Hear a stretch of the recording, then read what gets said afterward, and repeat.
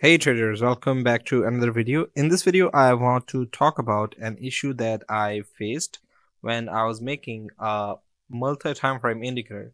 So let me go ahead and explain the issue, and then we're gonna talk about its solution.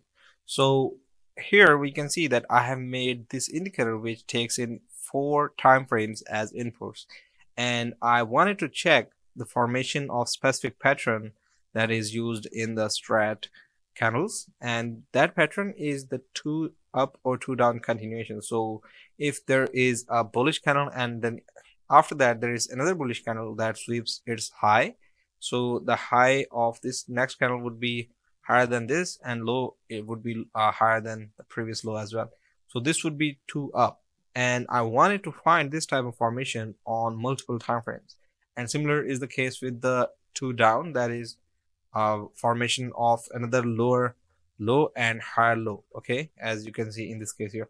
So I wanted to analyze this type of structure on multi-time frame. So I took in 4 inputs, and then I defined my conditions, and then I checked those conditions using the security function, as you can see here.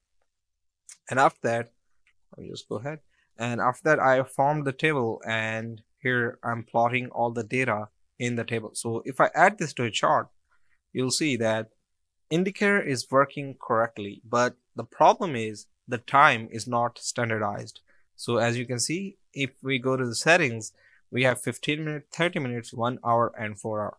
Now 15, 30, and 60 is okay, we can understand, but 240, it will be very difficult to judge what time frame we put in, because here we have put in the 4 hours, but here we're seeing the 240 minutes.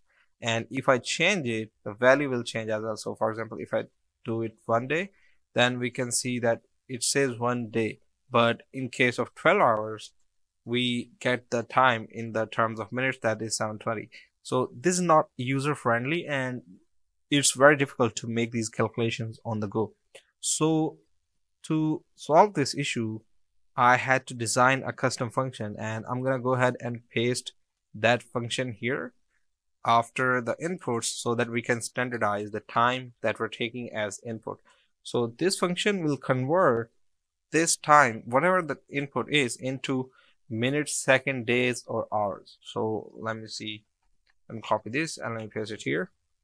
So here we have made a custom get timeframe string function, which first of all converts whatever the time frame is to the number, and then we are checking if this is not empty, if this is not NA, then we have this function which standardizes it. So for example, in a year we have 525,600 minutes, so we will call it as year. And then similarly, if the time frame is in terms of the months, then we have 43,200 minutes, and then we'll add that. So I have standardized this using this custom function, and I'll post the whole code of this indicator on our ForexB forums. So if you have not yet, I recommend you to join our ForexB forums, on which we have made a dedicated section for traders like you. So for example, if I go to forums.forexb,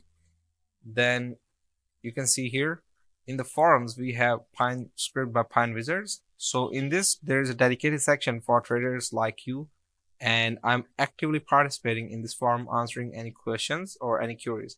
And I'll be posting the code to all my videos that I post on YouTube in this forum as well. So to join this forum, you can go to Google and search for ForexB forums, and then from here, let me just go ahead and, so here I need to correct this. So ForexB forum, and you have to go to this forum, and then you can click here and register, and then you can make your user and then start commenting or start engaging with other Pine coders in this community here.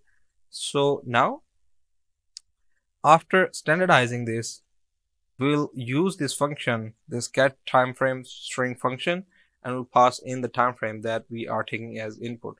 So let me just go ahead and change this here. So what we want to do is, here we want to say get timeframe string, and then we want to close this. So we already have defined this function which standardizes the time, And now if I just do the same with the other cells, because we have 4 timeframe inputs, and then if I update this script, now you see that this 720 will change to 12 hours, as you can see here. So now we are seeing 15 minute, 30 minute, 1 hour, 12 hour. Now whatever you do, like whichever input you give, it's gonna standardize that. So for example, if I go to 10 seconds, you see there's a 10-second return there. And then you can also go ahead and change it to any other time frame, like this here, 4 minutes. So now we're getting the time standardized in the table. And other than that, we can clearly understand now by just by looking at the table what kind of multi-time frame analysis we are performing. So I hope you understand the concept of this video, and I hope you like this video. If you have any questions, please comment down below. I would love to answer them. Also, don't forget to like, share, and subscribe. See you in the next video. Thank you.